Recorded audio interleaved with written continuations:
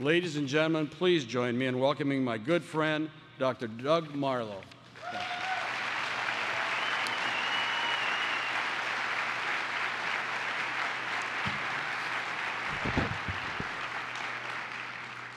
Wow, thank you, Judge Rancourt. I really wasn't sure if you had changed up and you were going to introduce somebody else instead of me. Okay. Why would we do this to you? You guys are already working too hard with not enough. You're already the absolute best the criminal justice system has to offer. Absolutely, give yourselves a hand.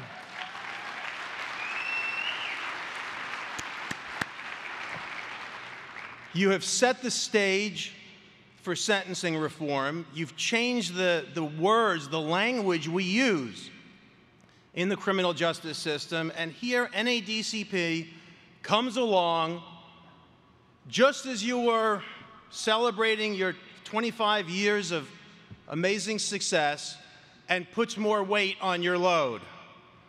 Why would we do that? And I want you to please understand, we had to. The time has come. The 10 key components have taken us very far. They are our Constitution, but it's time for a code. It's time for statutes. It's time for more specificity. It's time to take what was once a new grassroots field and move it into the echelon of a truly established, mature profession. By developing best practice standards, we have now put ourselves at a level above any other behavioral treatment or criminal justice program.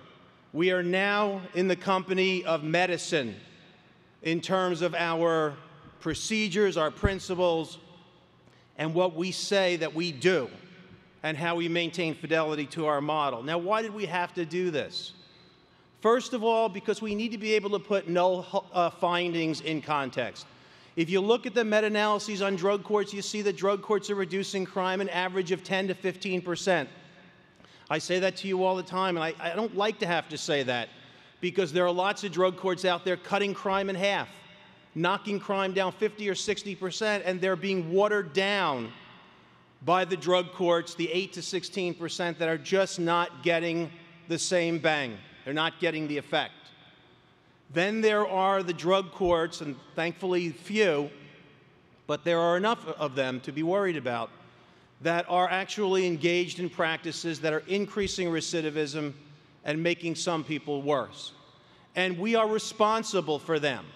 Until and unless we say what good practice is, we can't say that those programs are not applying our model.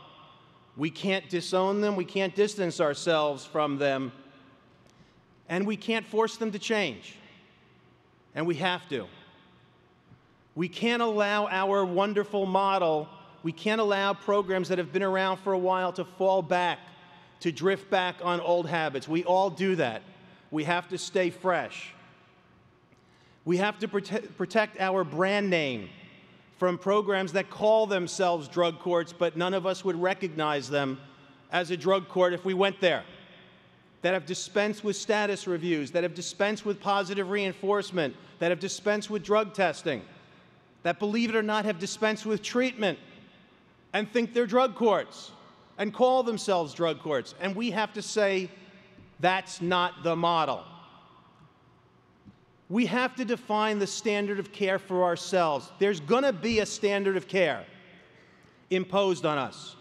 We can either say what it is, or the appellate courts will say what it is. Every month, there's another case in which some drug court was engaged in a practice, that practice is challenged, and appellate courts have to tell us what the appropriate practice is. If you have standards, they will hold programs accountable to their own standard. If we don't have a standard, they will create one, and we might not like what the appellate courts create for us. There are also congressional committees and federal agencies and state agencies and other organizations developing what are essentially their beliefs about how our model should be applied. and are telling drug courts as a condition of funding, this is what you have to do. And if we don't define that standard, if we don't tell the feds what it is, they will tell us what it is. We have to reduce legal and constitutional errors. When all is said and done, drug courts are first and foremost, ultimately, courts. These are courts of law. And courts of law require procedural due process. You have to have standards. When I waive my rights to come into your drug court and agree to the procedures, it has to be clear what those procedures are.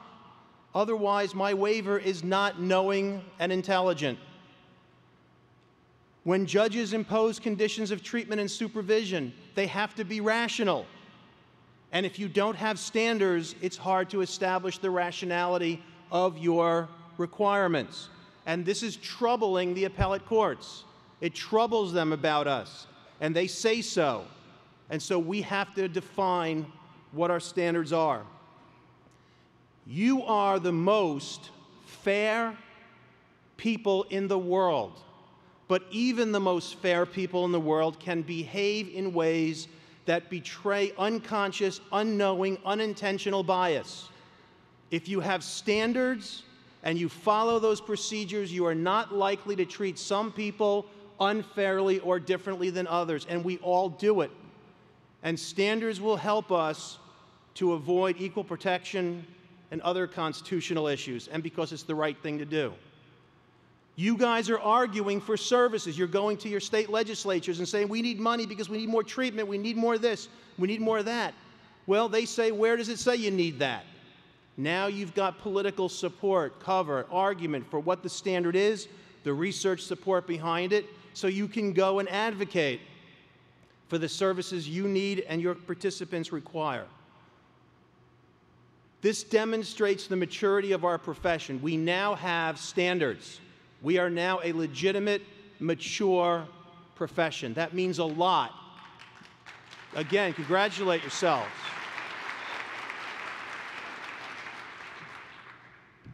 And this is the most important reason of all, because we care about getting it right.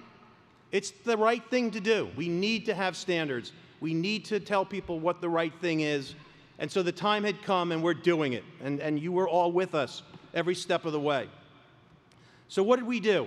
We had an expert drafting committee. These were the writers and the researchers, 27 professionals, plus our board committee. You can add another 5 on top of that were going to the libraries, doing the research, writing draft standards, reporting out, days on end, locked in conference rooms until we were ready to kill each other, quite literally.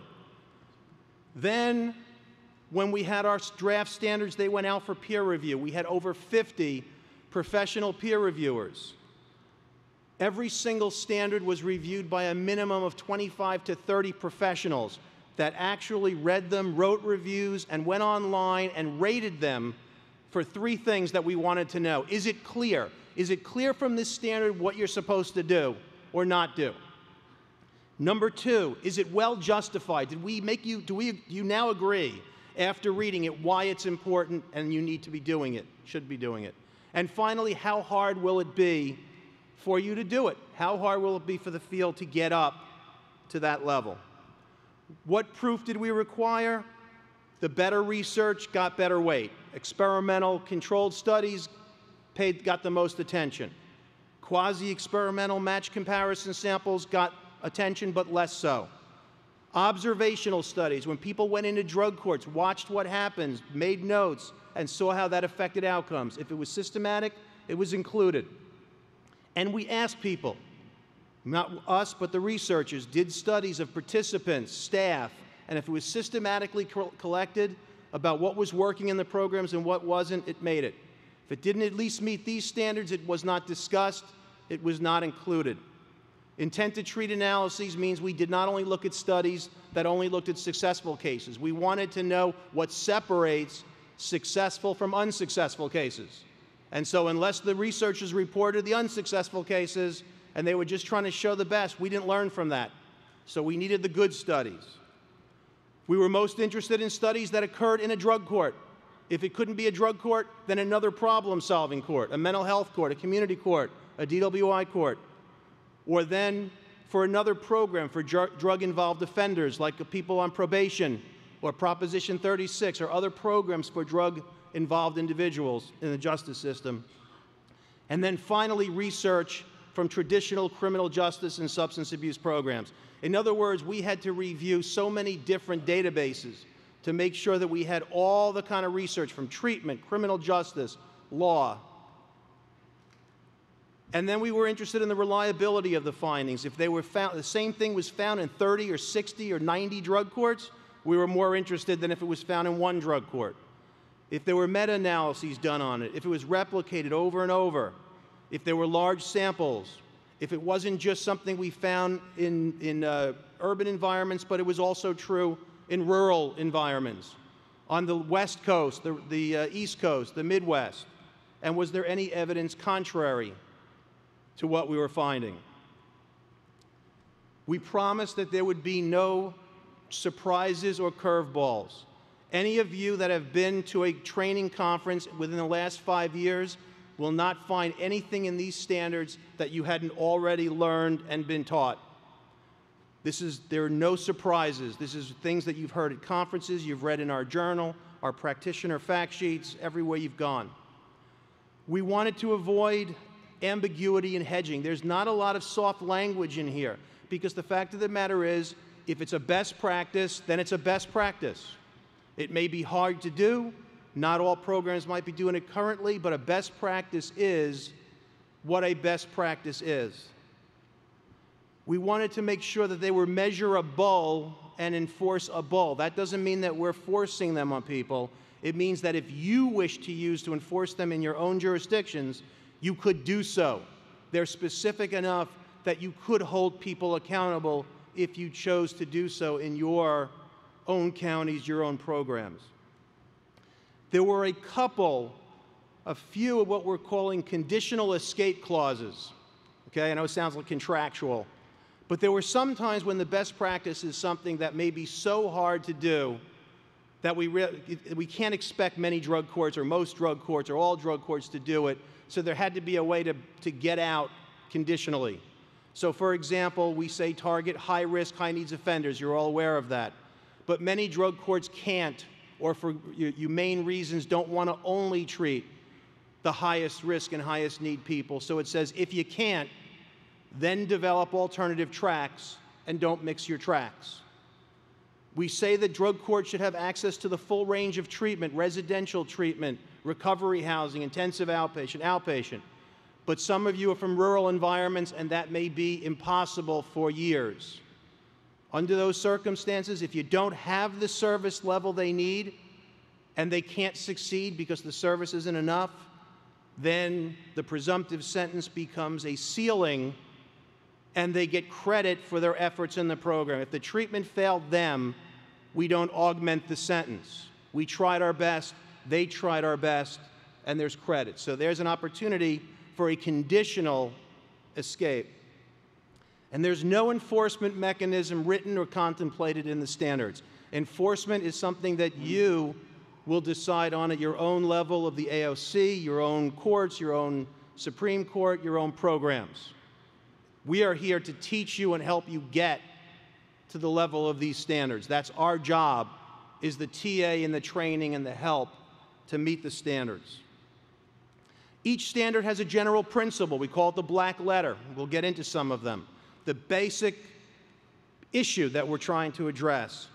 Then there are the specific provisions that are measurable and enforceable and specific. Every single standard is followed by a commentary with justification, kind of like the model penal code, where you read the section and then you read the commentary, which goes into more detail about the thinking, the why, the justification, the rationale, and then a list of all of the references to support what it is you're supposed to be doing and to show where we got that information from. As Judge Rancourt mentioned, we have Volume 1 has been issued at this conference. Volume 1 addresses first, Standard 1 is the target population. Please, please, please understand, everything flows from this first standard. If you are not treating high-risk, high-need individuals, which we've been harping about. If you're treating a different population, then the other standards may or may not apply. And therefore, if they don't apply because you're not hitting that target population.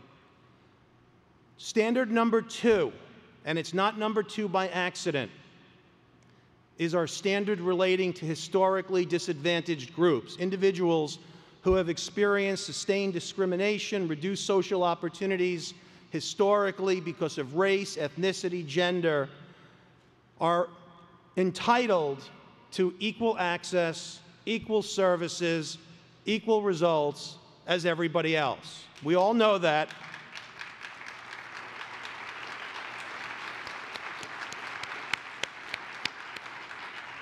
We all know that, but we are codifying it, and we're codifying it right after target population as a central theme of what drug courts are all about, which is racial justice, ethnic justice, justice for all, equal protection. I mean, we are the courts. We're the justice system. This is our job. Roles and responsibilities of the judge: incentives, sanctions, and therapeutic adjustments. An incentive is a reward that you want. A sanction is a punishment you don't want. And a therapeutic adjustment is neither a reward or a sanction. It is a change of treatment plan.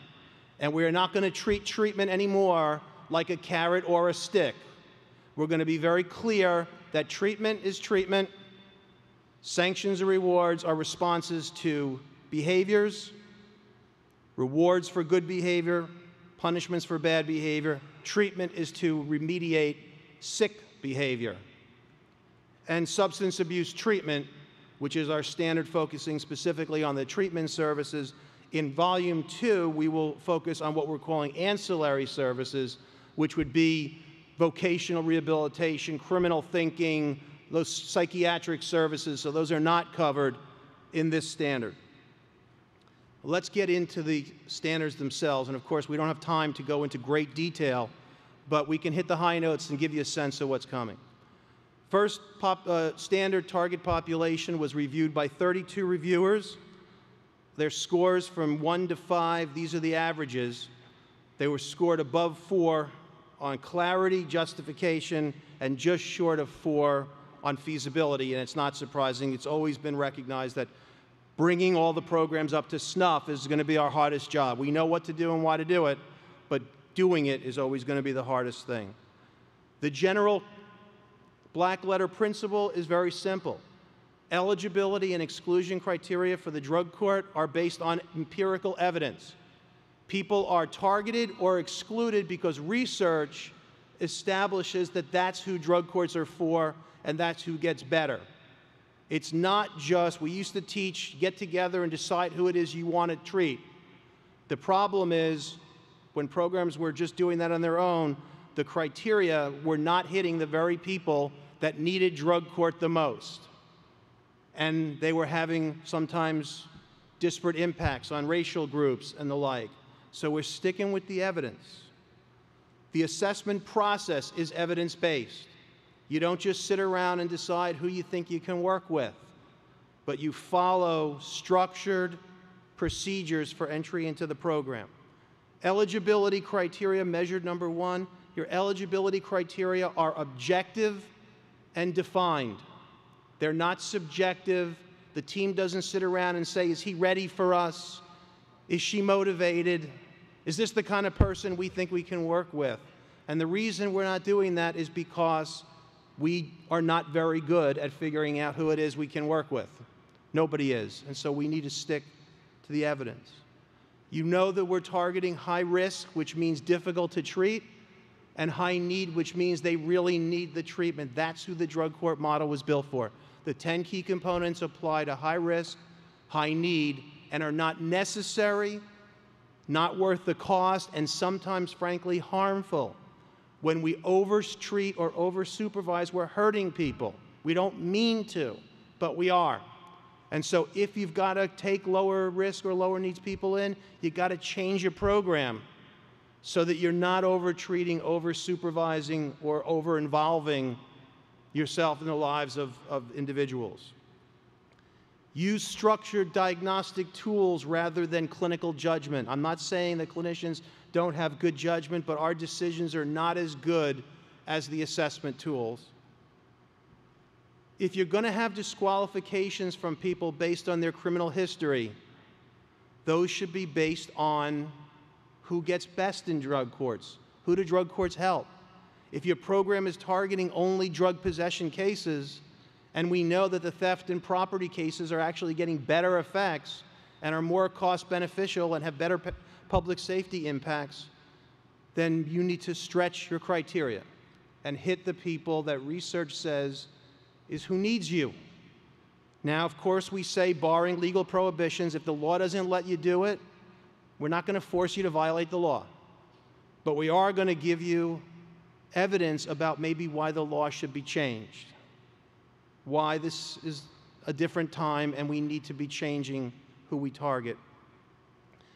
And clinical disqualifications.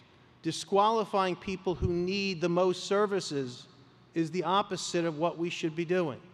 We should be targeting the people who need our services the most in need. So, well, mental health symptoms, you're out. Prior treatment failure, you're out. Prior drug court failure, you're out. The constant exclusions that systematically take the people who need us the most out need to be rethought. And so unless you simply don't have the services and can't treat them, let's stop being exclusive and try to start being more inclusive and specific.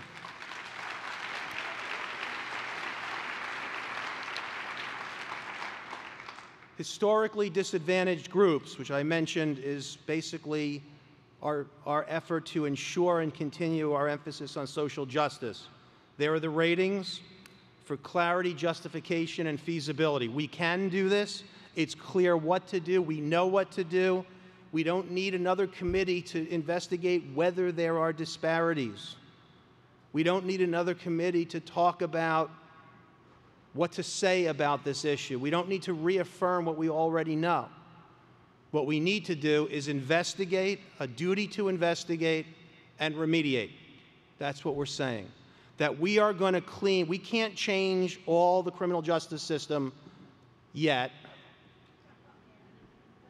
but we can clean our own house, and we can show everybody else how we take care of business, how a socially responsible profession looks at itself, takes a fearless moral inventory of its actions, and then changes those actions. I mean, we're going to lead by example.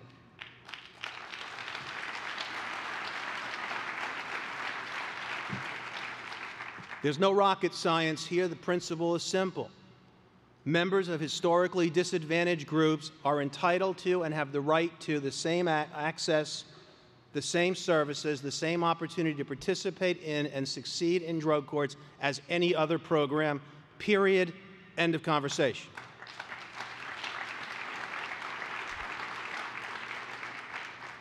There has been a legal nicety, and it has to be for constitutional reasons, that it's okay to have a discriminatory impact, or it's not necessarily not okay to have a discriminatory impact if you didn't mean to. What we're saying is motives are important, but they're not enough. If what we are doing, if something that's within our own control is having a disparate impact, it's our obligation to change it if we can. So if our eligibility criteria are inadvertently excluding members of a disadvantaged group, we adjust those eligibility criteria to raise their representation until and unless there's evidence that that would be a danger, a direct danger to public safety or the effectiveness of the program. The presumption is that the criteria are non-discriminatory in effect or are changed. That's the presumption. Equivalent retention. Minority groups are graduating in drug courts at a lower rate, not in all drug courts. I don't even know if I can say in most, but in many are having substantially lower graduation rates. That's unacceptable. And there are many drug courts that are saying that we don't know if that's the case in our drug court. We've never looked at it.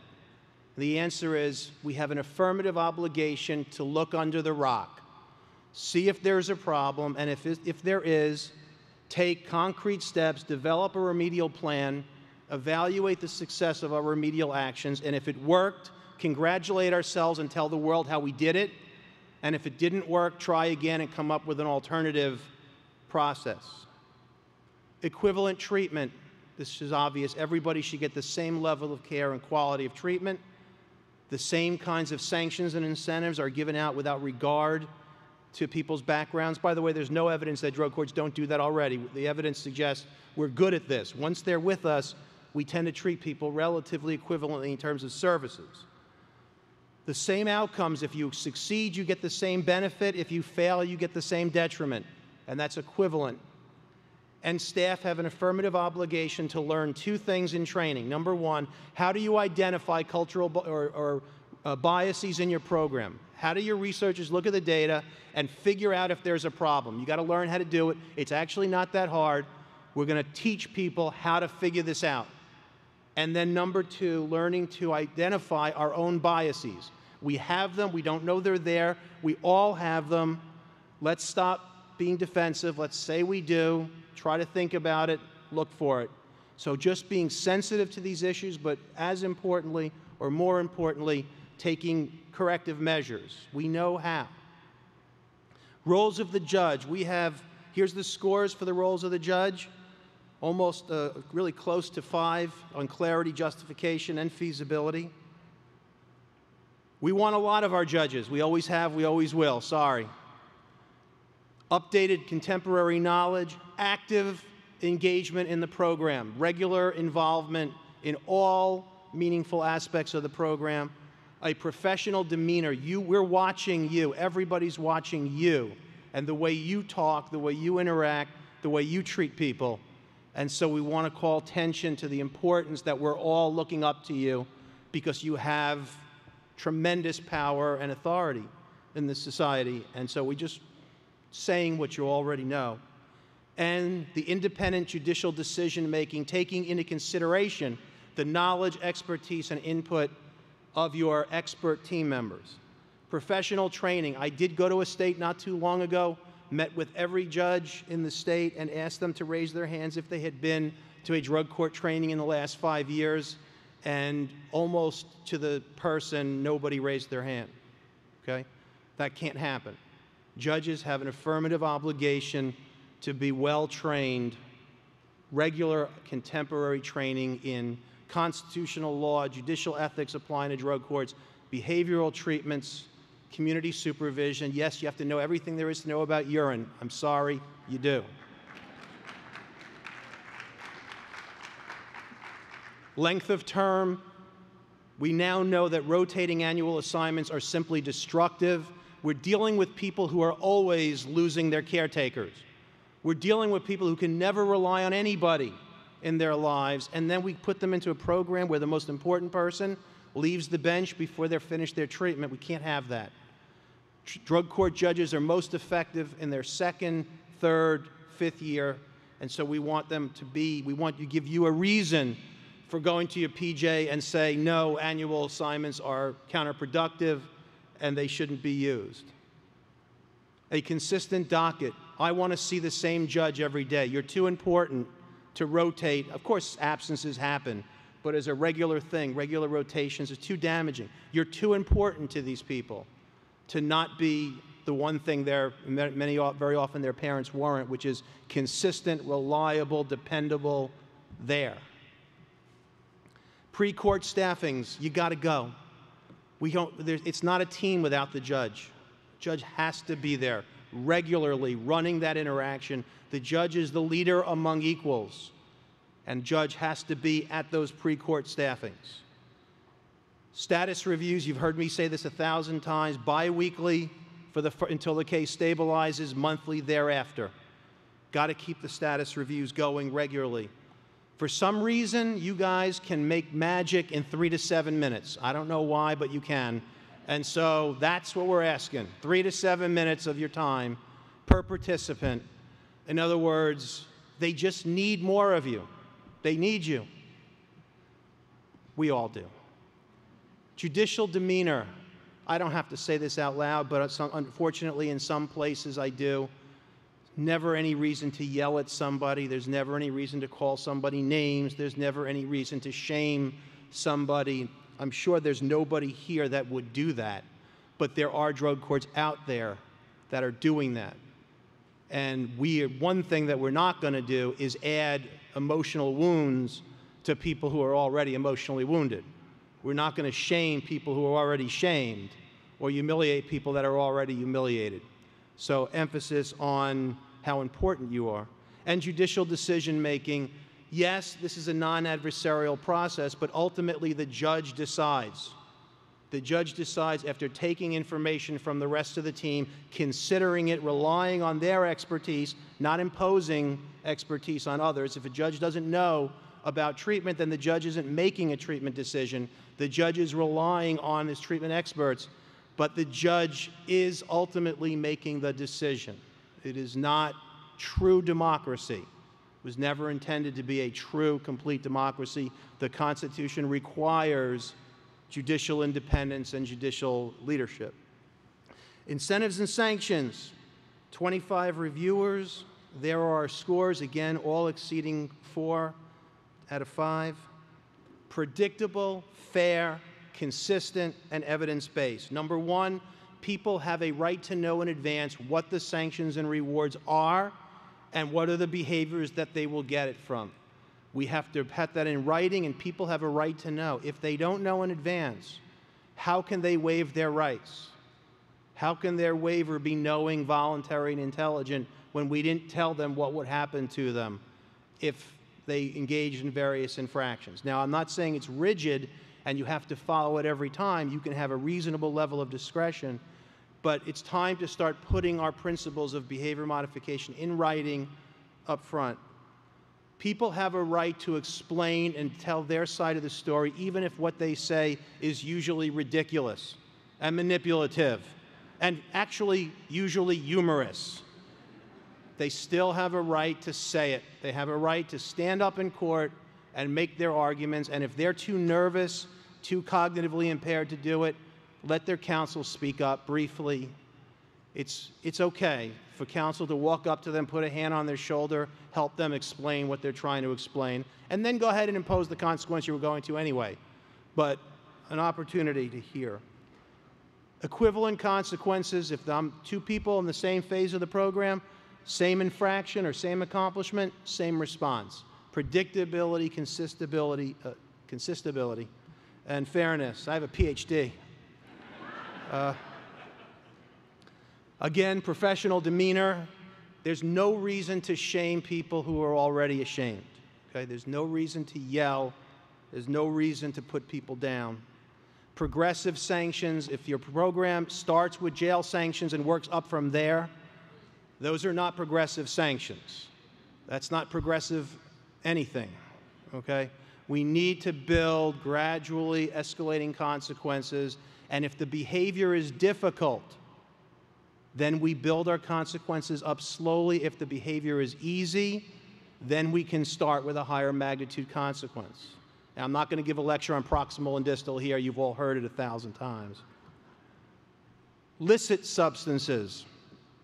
I don't care if somebody has a prescription for marijuana. I don't care if the alcohol is already legal. I don't care if they have 75 prescriptions for Xanax. Actually, I care deeply if they have 75 prescriptions for Xanax. But what I'm saying is you should not feel that you cannot respond to a participant taking something that is known to be addictive and intoxicating unless you have competent medical evidence that the treatment is medically indicated, that alternative effective treatments are unavailable, and if the person's treatment is monitored by a physician or medical practitioner with expertise in addiction psychiatry or addiction medicine. You're not required to accept the person who got the prescription card on Venice Beach as they have a prescription, you know, it is what it is. They are in the criminal justice system.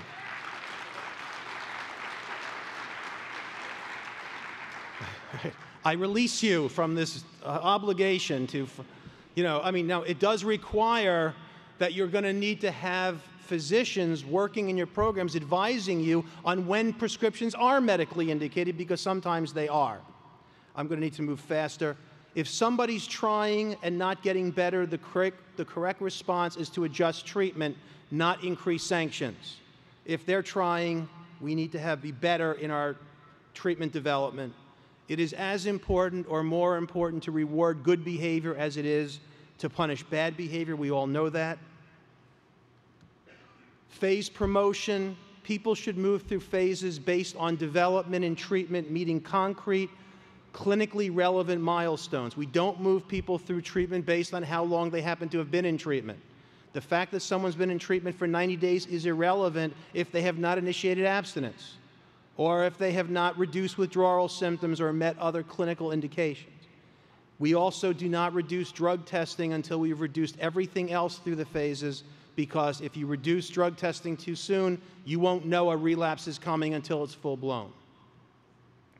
Jail sanctions. Jail is important. It is part of the model. We should use it. We should use it judiciously and sparingly. We use it when other sanctions have not worked. The optimum jail sanction is 3 to 5 days. After that, jail sanctions become counterproductive. We know this. We've known this for decades. Longer does not necessarily mean better, and very often it means worse. So jail is there, but it's there staccato, when appropriate, and then back in treatment. And termination, it's important that when people are terminated, that they receive a consequence. If I leave the drug court and then I go on probation and I now have less requirements than I had when I was in the drug court, then drug court's not going to succeed if there's no leverage. And if you're going to augment the sentence, I have a right to know in advance what will lead you to decide whether or not to augment my presumptive sentence. That's something that people should be told in the waiver agreement. Substance abuse treatment. I've got to move a little bit more quickly. Substance abuse treatment. 30 reviewers. I would point out that the lowest score of all was in feasibility for substance abuse treatment, getting services up. It's not the clinician's fault. You're working in a system that's poorly financed. We're hoping that the ACA or other changes in Medicare will bring better quality opportunities to get treatment up to snuff.